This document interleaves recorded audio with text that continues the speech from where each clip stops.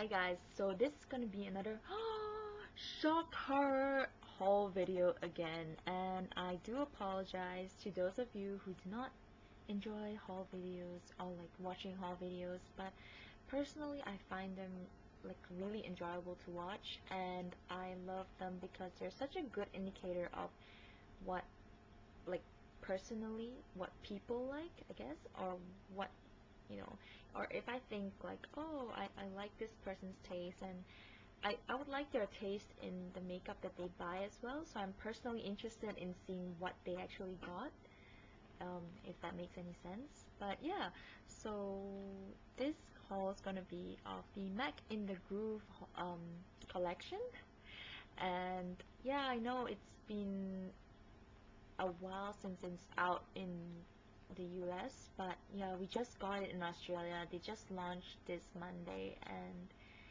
it is fabulous.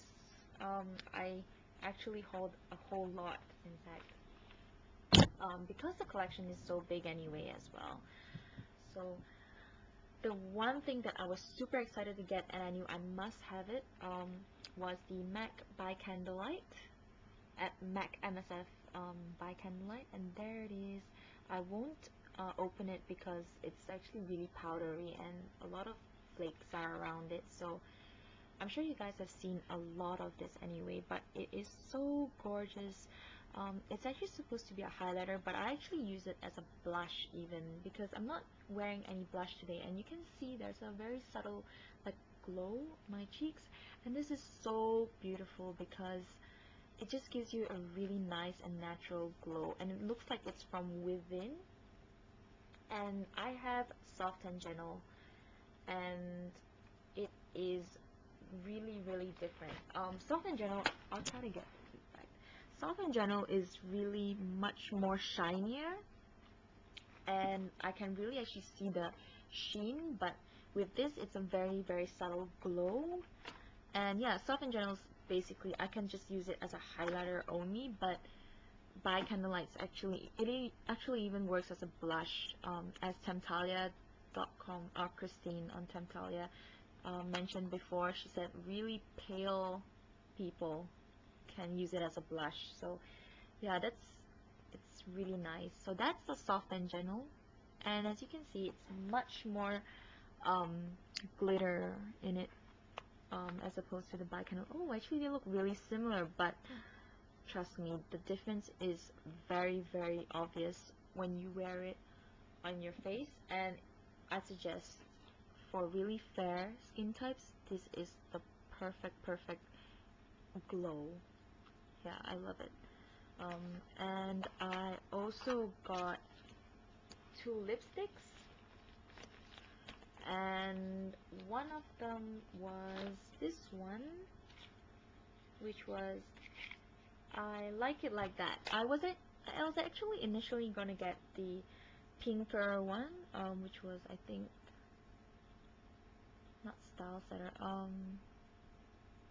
Yeah, I can't really remember. But anyway, I was gonna get the pinker one because I really like Lady Gaga's Viva Glam, and apparently that was supposed to be really like close to it. And yeah, that's weird that I want to get the same thing, but what can I say? If something works for me, I really want to stick to it, I guess. So I was really interested to get that one, but when I went to the MAC counter and swiped it on my finger, which is where you're supposed to swipe lipsticks to check, because your lips are actually the same color and texture as your fingertips. So if you test lipsticks, guys, don't test it on your hand, test it on your fingertips to see what it looks like on your lips. Yeah, anyway, I really like this one much more than I like the other pinker one, I guess. And yeah, it's kind of weird. I thought the other one was much too pink and too glaringly pink, if that makes sense. And this one, I'm surprised, but I really like this one as well. It's not as nice as Viva Glam Gaga, because the Gaga one's really nice bubblegum pink, and this one's more of a darker lilac tone, but it's really beautiful. swatch it there. So you can see it's a really pale pink, like purpley pink, and yeah, it's really good. And I wasn't gonna get this because everyone got it, and I just thought it can't be that good. And I'm really a bit on the fence about coral, but when I tried it on my lips, I loved it. I loved the coral.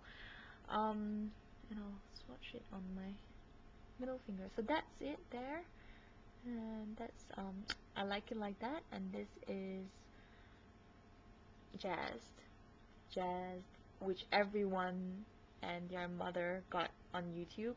But yeah, Jazzed is fantastic. It's a really nice coral. I actually wore it yesterday to a dinner, and yeah, I was actually, yeah, like really dubious about coral on my lips because I always thought that it would make my teeth more yellow, but it's a really nice coral.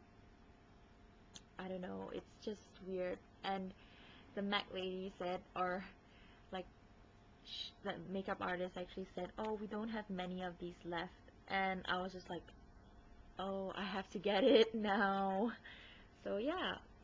And I also got, I actually really wanted the Cremesheen glass, but I couldn't decide which one to get, so I just left them for now. And I also got in MAC MSF eyeshadow. Oh, that's not MSF eyeshadow, jeez. Mineral eyeshadow in Fresh and Easy. I was initially gonna get the other one with the light blue and the two browns, or like the light blue, the champagne color, and the brown, which Laura Lollipop 26 got. But I went to the MAC shop and actually swatched these on my hand, and I swatched the other one, which I can't remember the name of right now, but I actually like this one much better, and I thought the consistency of this one was actually really much better than the other one, or maybe I just got a really duped out one of the other eyeshadow.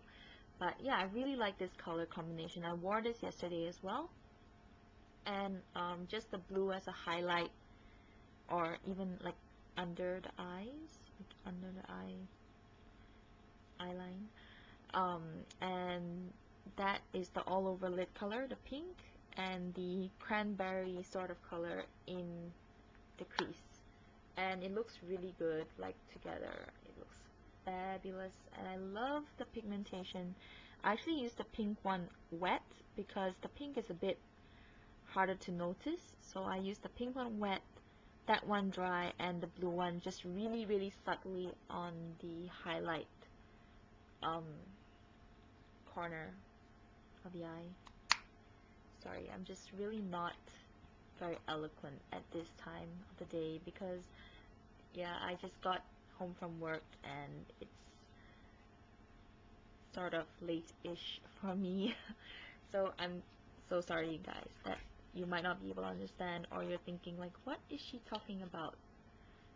Yeah, so I really like that one. Really excited to have that. And so I got, yeah, 2 lipsticks and a MSF. I wasn't really interested in the blushes. They just looked not as enticing to me in the pictures and stuff. And when I actually went to the shop, I was like, nah. I really like really nice pale pink blushes because I'm pretty fair, so too much of color actually makes me look really artificial. Geez. Yeah, it just makes me look really weird, and I don't really like having so much color on my cheeks. And yeah, so my sister went today to MAC as well, and she picked up the Petticoat. She picked up 2 things, I think. Yep, 2 things.